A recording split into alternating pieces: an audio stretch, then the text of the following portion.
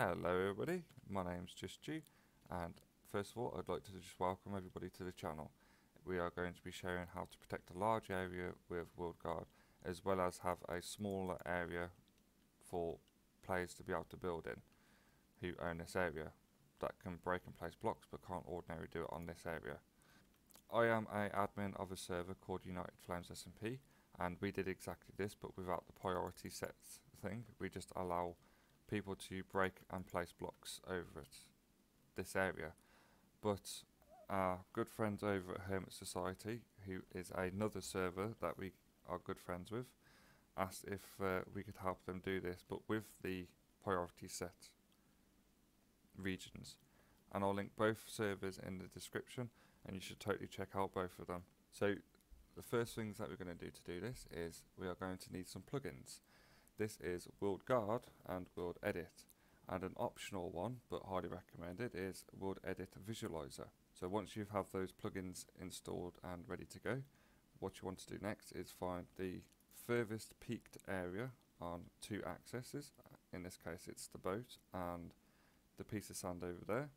So once you have that location, what you want to do next is you want to do / position 1, and then you want to go all the way to the other side of the area that you want to protect and find the peaked area on that axis and do exactly the same.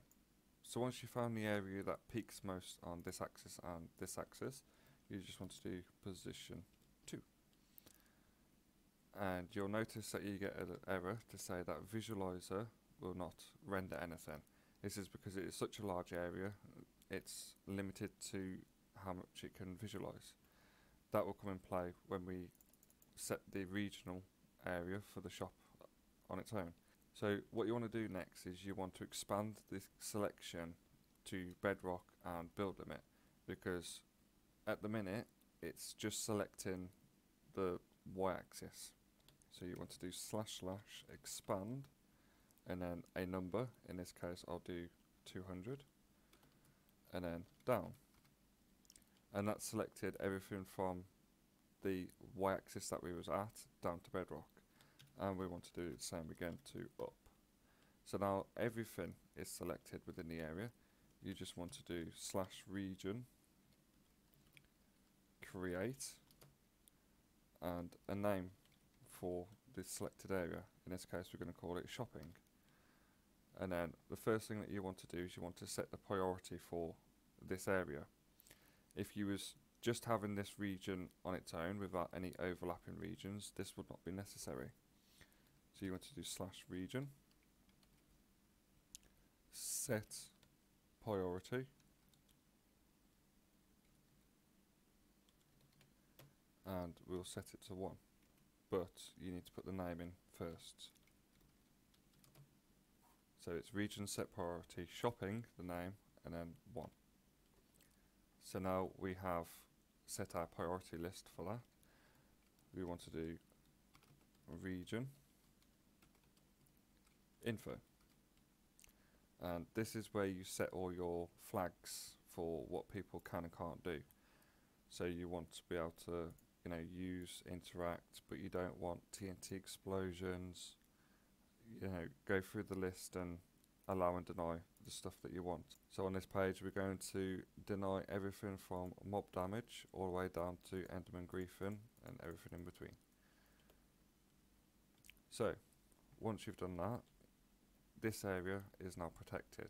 However, people can still break and place blocks. You'll see the permissions there cannot be set in this menu. That's because you don't need it to protect it, but if you don't want this to be allowed, you have to set it manually within the command. So the easiest way that I found to do that is by doing region info again to bring up the flags, and then just click on any one of these and then change gassed fireball, for example, to block /break, and we want to deny that, and we want to do the same for placing blocks. So if we do region info again and see the flags, you can see that it's now denied. So now you want to set a secondary region for somebody that has just purchased a shop. So you want to do //wand to give you the tool, and then you just want to make your selection. You don't need to use the one to do this. I'm just going to select that block down there, but you'll notice that this sticks out from the middle, but I want to select it from the end but at that level. So you can always just line yourself up and then do position 2. And this is where the visualizer takes in play, because you can actually see what you're selecting. So say for example your owner of the shop wants to go down to make a basement, redstone, that kind of thing. You can do / expand, so give it a number, say 20, down. And now we've done that, you want to do /region, create, and a name that you want to call it. So I'm going to set this to my alt accounts shop, so it is just that. And you might want to add the word shopping or shop or something at the end just to identify what it is, or chords or something like that. So once you've done that, you want to make this a higher priority than this area. So the permissions to do stuff in this area overrides this area. So you want to do /region set priority, and the name of the region, in this case is my alt account's name, and then a number. So now this will override permissions set on this level. So you want to do region info again, and you'll see that we get a different menu this time. This is because you've got regions that are overlapping, so it just asks you which region you would like to select. So you just pick the region that you want, and then you can go through and set your flags again. If it's not set at all, it will go by the flags that are set in the lower priority. So now we've done that, you want to add a person, an owner, who has purchased the land. So the way to do that is to add them as a member. So this region add member, this specifies the world that it's in, so it would be nether or the end if it was in a different dimension. And then this is the region's name, and then you just want to add a member to that list. So now we've got our alt account added to the list. There's a few other things that you need to take in consideration. So you want the builder of the shop to be able to rotate item frames, but not necessarily people visiting the shop. You don't want them to rotate item frames. So to add a permission for members only, so this command is a flag, and then the region's name, in this case it's my alt account, and then /g means that it's a group, and the group is the members, and then the flag and allow. And you also want to enable that for block placing and block breaking, because otherwise they won't be able to do it. So block /breaking, allow that, and also for block place.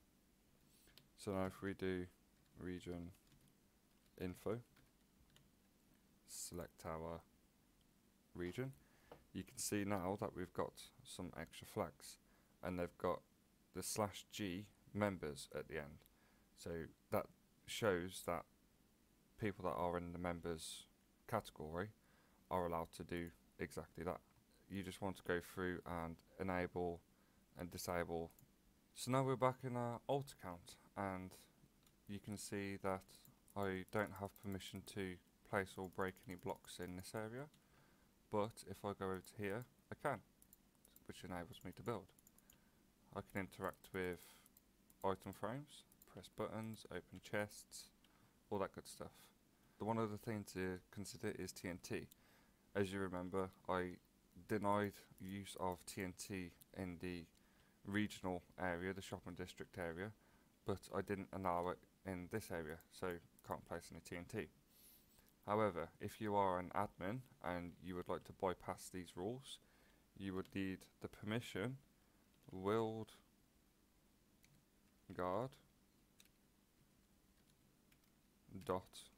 .bypass. So the next thing that you need to take in consideration is the ability to use ender chests and shulker boxes. at the minute you can't place shulker boxes anywhere. I can place them in here, but this is because it's my shop. But if I was to do that in somebody else's shop, I wouldn't have permission to. So now I've opted myself, you can take in consideration of how to set up the shulker box placements. You can either do this two ways.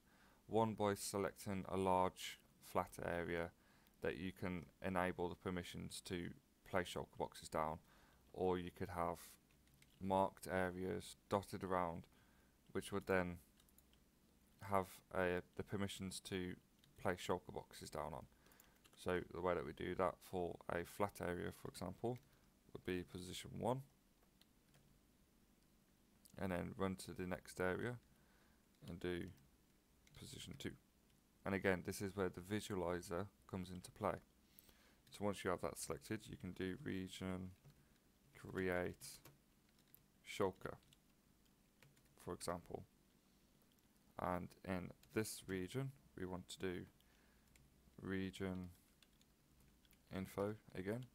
We want to select the shulker tag, and we want to be able to use and interact and chest access, but we also want to enable break and place blocks, but again we can't do that, so we do /region info again, go to shulker, click on one of these, and then do block break allow, and again the same for block place.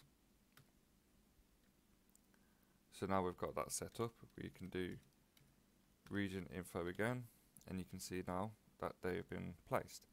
You don't want to do this in the members category, because that would mean adding everybody that joins the server to that members role, where in the flags is just a global permissions based thing. And you also want to set the priority to this higher than 1 as well. Yet again, region, set priority, shulker 2. Because this does not overlap with that one, we don't need it to be on, say, priority 3, because it doesn't overlap. So now if I de-op myself and grab myself a shulker, you can see now that I can place, interact and break shulkers, but on this area is not allowed to do. Now you might be wondering what happens if you're in survival and you place your shulker in an area that doesn't allow it to be placed. Do you just lose it? So now I'm in survival mode and I've got my shulker box. I can place it on there and interact with it and break it. But what happens if I place the shulker box in a region that doesn't allow for it to be placed? It just goes straight to your inventory. So there's no worry about losing an item or anything like that. The downside with this is it's not just shulker boxes that are allowed to be placed. You can place anything. However, it's only within the selected area that you can place it. And again, for these areas, you would just do exactly the same.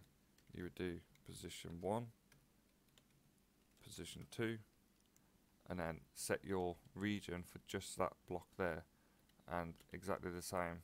So what happens if a member of the public comes to the shop and they've got their shulker box full of richeties and they can't place them?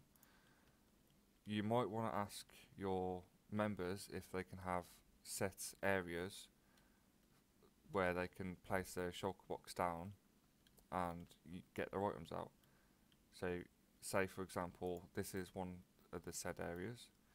You could just do position 1, position 2, and then region, create, and then call it shulker shop, for example.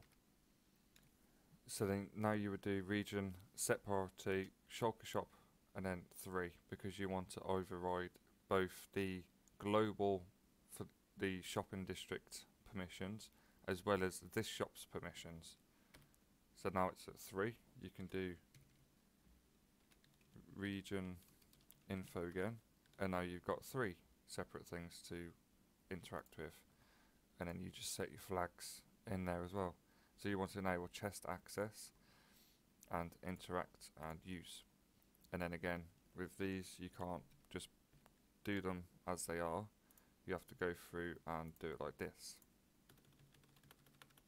So it's block / break, allow, and block place allow.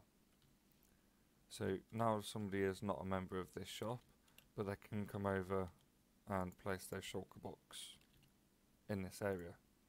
So now if somebody comes into the shop that is not a member, they can place their shulker box down. And I would just demonstrate this by doing region info and then going to the shop that I own and then removing me as a member. So now I am not a member of the shop.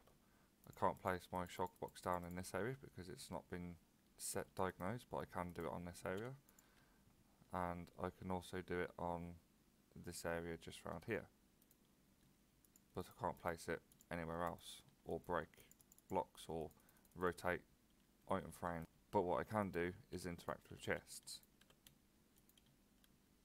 So I hope that you found this tutorial informative and that you can now use WorldGuard to protect a large area of land, as well as have priority set areas. I thank you for watching, and don't forget to like and subscribe. Bye!